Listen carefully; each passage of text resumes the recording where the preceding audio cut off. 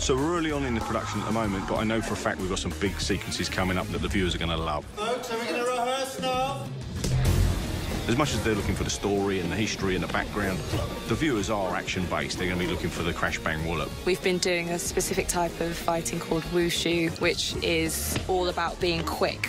I think wushu was actually created by a woman because they can't perhaps use their strength to overpower this person. They can use their quickness.